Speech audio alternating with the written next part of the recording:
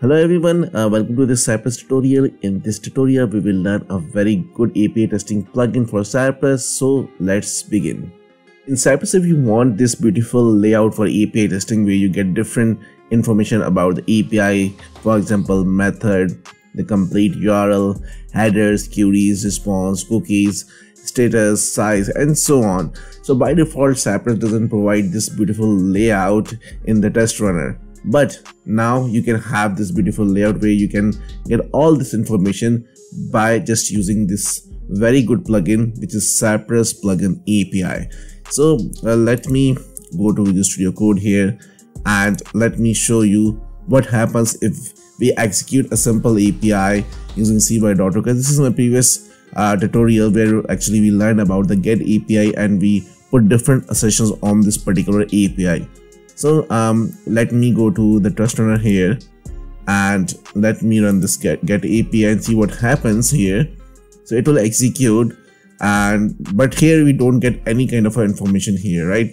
It just says that we got a request, we got the status, we got our sessions passed, but we don't get more information just like a postman.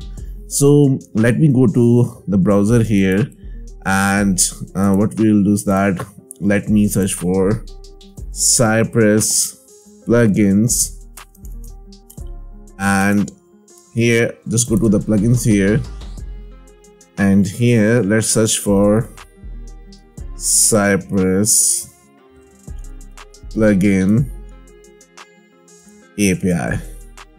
So it's not finding it. Let me search for API and now search this document. In this particular document you will find that particular plugin here. So let's scroll down here, and yeah, so this is Cypress plugin API, and just click on this one and open this one here, and here you scroll down. So we will get this very beautiful layout just like a postman, right? And here you can make a request using cy.api.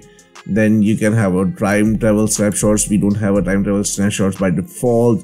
So we have color coding for method. So different features are available here. So what we will do is that let's install this plugin. So let me copy this one, go to Visual Studio Code here, and let me open a terminal here, another terminal, and let me paste this one here and press enter.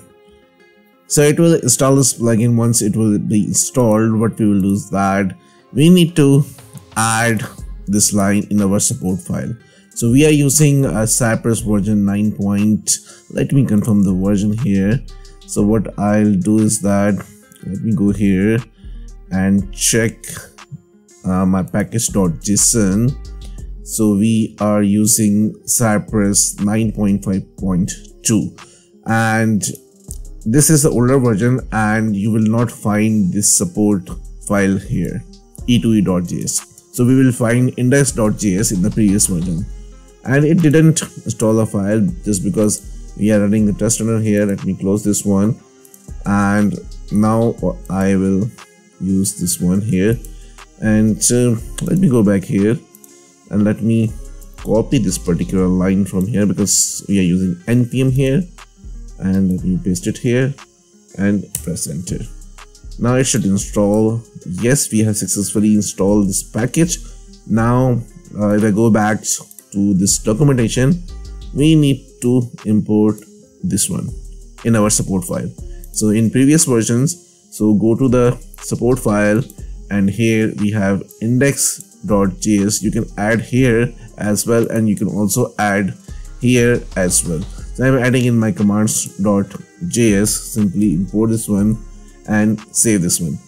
Now let me copy this get call, and let me copy this complete code from here, and let me create one new file here, get API underscore plugin.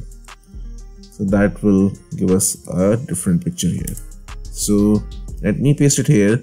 So simply what I will do is that instead of cy.request, I will be using cy.api. That's it. And now let me save this one, and now let's open the test runner. So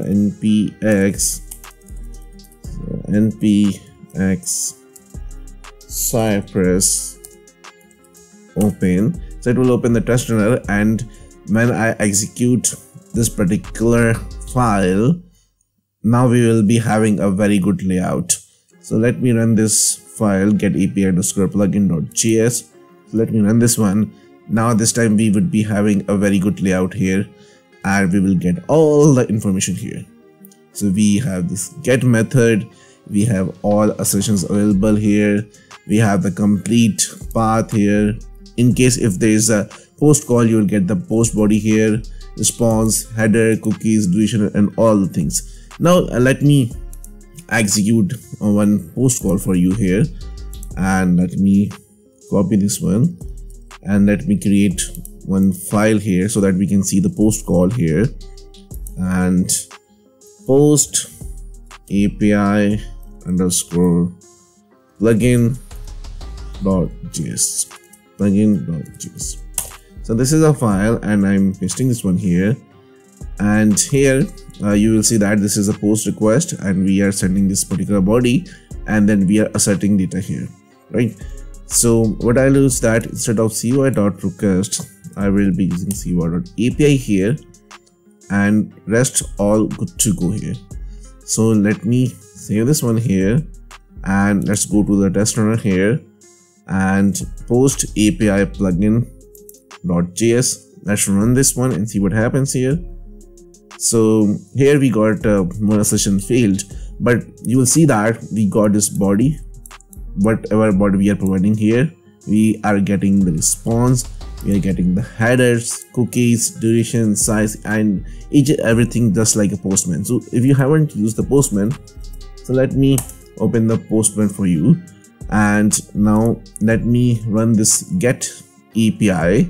So let me go to this get API. So simply it is retrieving a employee from here. So let me go here, and let me create one file here, request. So let me send this request, and let me run it multiple times, because if you run this call multiple times, you will get 4 to 9. Okay, just leave this status here and the response here, but let me tell you that we are getting the time, size, status code, response, headers, and if there is any cookie, we get the cookie. By default, Cypress does not provide this information, so that's why this plugin is very helpful, because it provides all the information here.